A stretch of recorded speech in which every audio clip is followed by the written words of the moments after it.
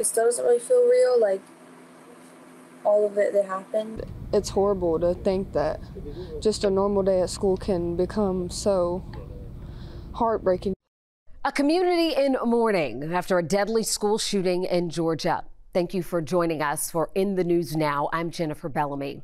Terrifying moments for students and staff after a shooter opened fire Wednesday morning inside Apalachee High School. It happened in Winder, Georgia, less than an hour's drive from Atlanta. 4 people were killed, 2 teachers and 2 students. 2 math teachers, Richard Aspinwall and Christina Irami, and 14-year-olds, Christian Angulo and Mason Schermerhorn. 9 others were taken to the hospital and are expected to make a full recovery. The suspected shooter, 14-year-old Colt Gray, was arrested on the scene. He appeared in court Friday morning. He's facing 4 counts of felony murder and will be tried as an adult, facing life without parole. Now, because he's under 18, he cannot be sentenced to death. About 50 people were inside the courtroom for the hearings, in addition to members of the media and sheriff's deputies, some family members of victims in the front row, hugging each other, and one woman clutching a stuffed animal.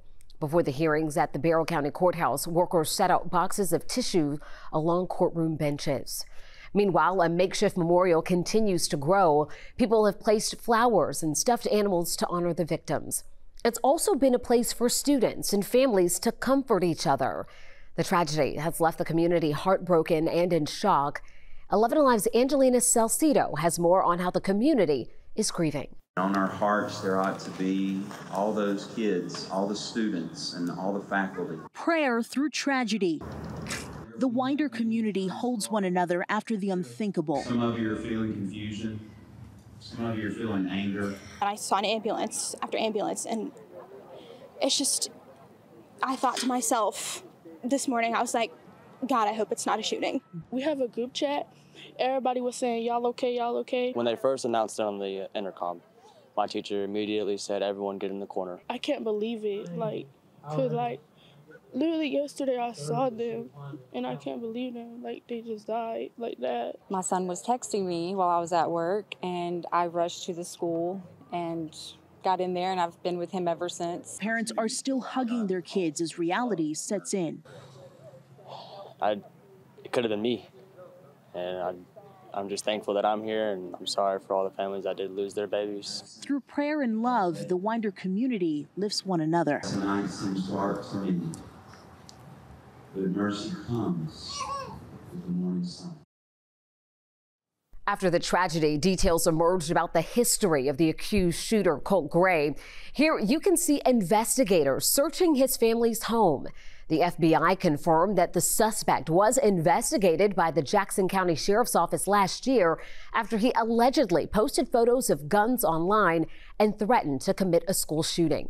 The Sheriff's Office interviewed Gray and his father, who said there were guns inside the house, but the teen did not have unsupervised access to those guns.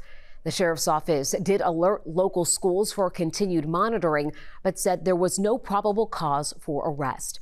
The day after the shooting, the suspect's father, Colin Gray, was also arrested. He's charged with manslaughter, second-degree murder, and cruelty to children. He appeared in the same courtroom after his son. 11 Alive has more on his connection to this tragedy. A day after agents surrounded his home. Biggest thing, as I mentioned earlier, is that he is in custody. 54-year-old Colin Gray is behind bars. GBI Director Chris Hosey says his charges are directly related to his son's actions. He is charged with the following: 4 counts of involuntary manslaughter, 2 counts of second-degree murder, and 8 counts of cruelty to children. Colt Gray, that was arrested yesterday for this incident, has now been charged with 4 counts of felony murder. Both the father and son held in the Barrow County Jail while the community grieves. We're heartbroken.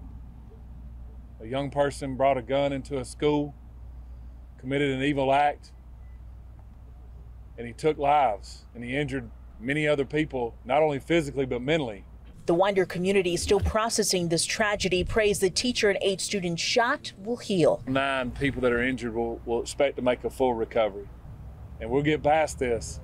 You see behind me, up here on the hill, we got a vigil going on at our flagpole. I welcome you to go see those kids and those young people that are hurt. Georgia Governor Brian Kemp spoke about the hurt being felt in the community and his personal connection to Barrow County. This hits home for us. Being from Athens, just down the road, Marty and I having a daughter that taught first grade just a few years ago. You know, I represented Barrow County when I was in the state Senate 20 years ago. These are our neighbors, these are our friends, and this community is hurting today. One of the teachers killed was also a football coach. Current and former players remembering Coach A. We really just didn't want to believe it because that was somebody who we would have never expected for this to happen on any given day. Isaiah Hooks came to lay his bouquet and remember the victims of the shooting that happened Wednesday. One in particular, Coach Richard Aspinwall. Some people were around it when it had happened, so they were telling their parents and then they had told us. He was known simply as Coach A. Current and former athletes like Markel Broughton say his impact could be felt well beyond the football field. He would always check up on me after anything that ever popped up. You know, he was always reaching out. A relationship that went beyond player and coach. He showed you that he cared about you. He showed you that you were always on his mind. Memories both athletes say are more precious than ever. We're also hearing from political leaders about the shooting. Former President Donald Trump posted on Truth Social saying, quote, "Our hearts are with the victims and loved ones of those affected by the tragic events in Winder, Georgia. These cherished children were taken from us far too soon by a sick and deranged monster." At a campaign event, Vice President Kamala Harris said it is outrageous that parents have to worry about their children at school, and it needs to stop. And President Joe Biden releasing a statement calling the shooting, quote, "a horrific reminder of how gun violence continues to tear our communities apart." Democratic vice presidential nominee Governor Tim Walz is a former high school coach, just like one of the victims. He spoke about the shooting at a campaign stop, saying, "We have a responsibility to keep our kids safe." And it's a reminder to the rest of the country, we've got work to do, and I, for one, am sick and tired of hearing about thoughts and prayers rather than actually doing something about it. I say this to all of you. I know guns. I'm a veteran. I'm a hunter. But we can't let them make this just about the Second Amendment. I defend the Second Amendment. But our first responsibility is to keep our kids safe. Republican vice presidential nominee Senator J.D. Vance described school shootings as a, quote, "fact of life," saying that restricted access to guns is, quote, "not the thing that is going to solve the problem." He called for tighter security measures at schools in the wake of this latest shooting. We've got to bolster security so that if a psycho wants to walk through the front door and kill a bunch of children, they're not able to. Because if these psychos are going to have to go after our kids, we've got to be prepared for it. We don't have to like the reality that we live in, but it is the reality that we live in, and we got to deal with it. Vance also touted efforts in Congress to give schools more money for security. And after the shooting at Apalachee High School, 2 school resource officers are being praised as heroes. 11 Alive's Savannah Levins pulled training records and found they recently prepared for an active shooting scenario.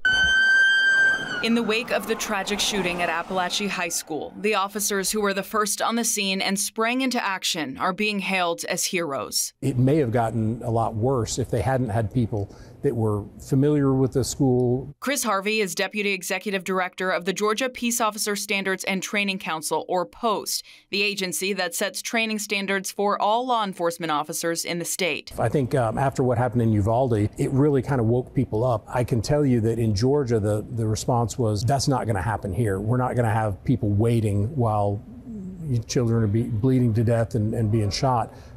We're going to go in there and solve the problem. We pulled post-training records for the 2 school resource officers listed as assigned to Apalachee High, as well as the Barrow County SRO unit commander and supervisor. All attended at least 3 separate school active shooter trainings at local schools over the last year. The unit commander attended 7 in that time, including 1 at Apalachee High. I think, frankly, it probably has something to do with the results in terms of being able to stop the shooter, take him into custody without causing, further injury or death. And those trainings weren't even required. Post didn't mandate active shooter training for new Georgia officers until 3 months ago. That was probably the number one subject when we sat down to review the basic mandate and said, we've got to get active shooter in there. When was the last time that the training requirements were reevaluated?